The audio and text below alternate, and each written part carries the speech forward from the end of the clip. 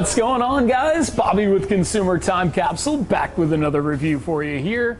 And today we're on location at Taco Bell to talk to you about two brand new menu items that they have. On the food end of the menu, we've got the Double Cheesy Gordita Crunch. And on the drink side, we have got the Caramel Apple Freeze.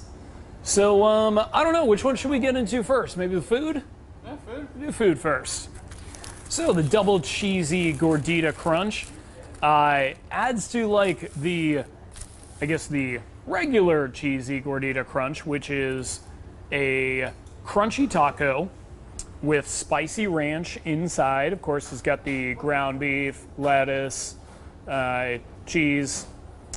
And then in between is traditionally just cheese. Now they're actually adding another layer of ground beef, so you get double the beef. And outside, holding it all together, is a Gordita. Would you call it a Gordita shell? That's what I want to call it. Gordita shell? Yeah, I don't know. Gordita wrap? You know. Anyway, let's give it a shot.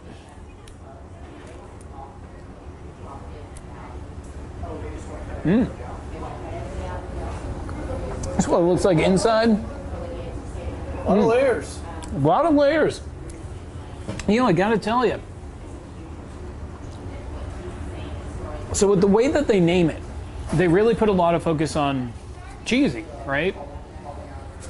And I think that that's because in the original, so in the cheesy Gordita Crunch, it's the same everything except with less beef. So the cheesiness comes through, really pops.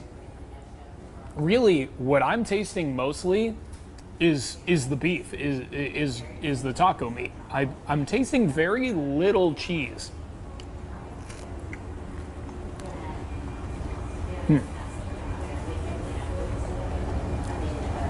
That ranch is really good.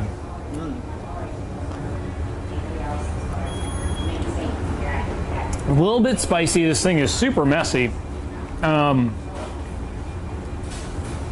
I like the contrast of the soft gordita shell and the hard taco shell. Lettuce is nice and crisp, and the I don't know, it's just not quite as cheesy as I would have expected. It's really not very cheesy at all as far as I'm concerned. Brian, you want to try a little bit of that? So yeah, overall, I would say it's pretty good. So one I guess important distinction to make is that the cheesy Gordita Crunch is $3.19. This double cheesy Gordita Crunch is $3.49. So it's a 30-cent difference, but you get double the beef. I think that that's definitely worth your money, and it's offered in a $5 double cheesy Gordita box with 2 crunchy tacos and a drink for $5. So that's going to be tough. It's going to be tough to compete with that much food for $5 just about anywhere. So yeah, I got to say, not too bad. But I could go for it. I'd go for it a little bit cheesier. I need a triple cheesy Gordita Crunch, I think. But nonetheless, I'm going to get into the freeze element, the drink part of our review here. This is the Caramel Apple Freeze. We've talked about several different freezes here. Actually, just at the beginning of the summer, we talked about the watermelon freeze with the candy pits in it. We talked about the red Skittles freeze. You know, they're just always doing something different. They've had Airheads White Mystery Freeze. They've had Airheads Blue Raspberry Freeze. They've had multiple flavors of Starburst freezes. And yeah, this is the first try at a caramel apple, and I think, man, it's got a very, very, very bright, like Jolly Rancher green apple green about it. With, I did see they were actually squirting the caramel in it, so the caramel is not mixed in with the apple. It's actually its own thing. So just to make that distinction there, I'm gonna give this a shot. It looks like a lot of the caramel does kind of fall to the bottom pretty quickly. I mean, there's pretty much no lag time between when we got it and when we started filming the review, so I'd say about 5 minutes, and the caramel's largely at the bottom, but that's where you're going to be sucking it down anyway.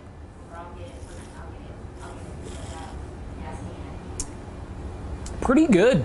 Really tastes a lot like those caramel apple pops that you would get at Halloween, you know? The green apple, nice, perfectly sour.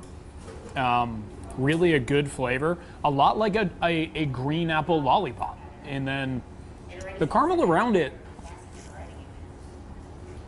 is an interesting kind. It's a more watery and slightly sweeter caramel than I anticipated. Maybe a little similar to a like a Snickers ice cream bar caramel, more than the one that you would find in a traditional Snickers bar. So not too bad, very drinkable. Like, it is super sweet, but I do kind of want more. It's nice. Ryan, I'm gonna let you give this a shot here. I'm gonna get into the gimmick grades. So we'll start out with the gimmick grade of a Double Cheesy Gordita Crunch. Look, when the Cheesy Gordita Crunch came out in 2000, that was probably a super crazy idea. I know they even did a SNL commercial parody where they were like wrapping like a pizza around stuff and all that. You know, I gotta say, at that time it was probably super innovative and I would have gone pretty crazy for it. But it's been on the menu for almost 2 decades. All that they did was add beef to that layer of cheese, so the idea isn't really striking me as something super crazy or super interesting, so I'm going to give the gimmick a 4. Now, the gimmick of a caramel apple freeze, I think, is actually pretty interesting. Definitely a step down from the watermelon with the candy pits, or like using an actual brand of candy like Skittles or Starburst. So not quite to their usual level of innovation for the freezes, but still pretty good, pretty close. I'm gonna give the gimmick of this a 7. Not bad. Certainly, if you get it during happy hour, it's only $1. That's 2 to 5 p.m. That's when we should have got it. It's $2.59 for us, so you know, it wasn't 2.5 times better than if we would have had it at 4:59 p.m. That's not affecting the gimmick, but I'm just saying, if you're going to get it because it looks interesting, get it at happy hour. Now, to get into a capsule countdown, ranking these two by taste, I'm going to give, these are pretty darn even, actually. Both have their flaws, both have their strengths, but I'm going to give second place to the caramel apple freeze. Really, it's solid. I like it. Very, very sweet. But I don't know. It's not like, I don't think it's bringing like a super unique flavor to the table. I don't know. It's like what you would think of one of those caramel apple pops, basically. I mean, that's what it's supposed to taste like. So mission accomplished. They did what they set out to do. But I'd give the taste about a 6 out of 10. It's the kind of thing you get it one time, it's okay. I could drink the whole thing, not too bad. Which for something that's this sweet, I'd say a 6 out of 10, and being able to say that I could finish it is probably a pretty high compliment. So yeah, second place on today's Capsule Countdown. First place on today's Capsule Countdown, in spite of the fact that it's not absolutely perfect, does go to the Double Cheesy Gordita Crunch. Very meaty, which is a huge pro, because that's where you're getting your money's worth. I also really like the spicy ranch that they use. I think that the sauce is really good. Ryan, what did you think of the sauce? Very good. Like it. All right. Almost too ranchy. Almost too ranchy. Okay. It's bite to bite. Some bites are way too ranchy, so I'll give you that. Some bites are perfectly ranchy. It's a very inconsistent delivery mechanism. You know, like everything is just kind of wedged in there. So some bites you're getting a lot, some bites you're getting a little, but I mean, I don't know. I guess you could say that about just about anything on a Taco Bell menu. It's not like a burger where everything is really consistent every bite. But yeah, I like the sauce. I thought that the taco inside was really good. It stayed crunchy even though it was enveloped in cheese and beef, and that's pretty impressive. And I like the contrast between the soft shell and the hard shell. So overall, pretty freaking good. I give it a 7.5. Not too bad.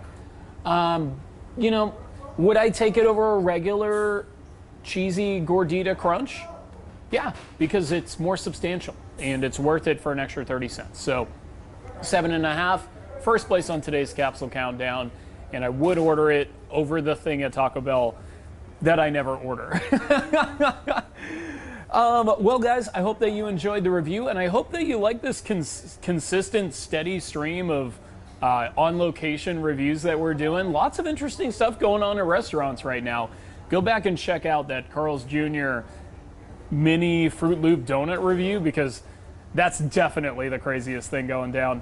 But really, guys, have you had a chance to try this? And what do you think if you have? And will you try it if you haven't yet? So let's hear what you have to say. And until next time, of course, I will miss you until I see you.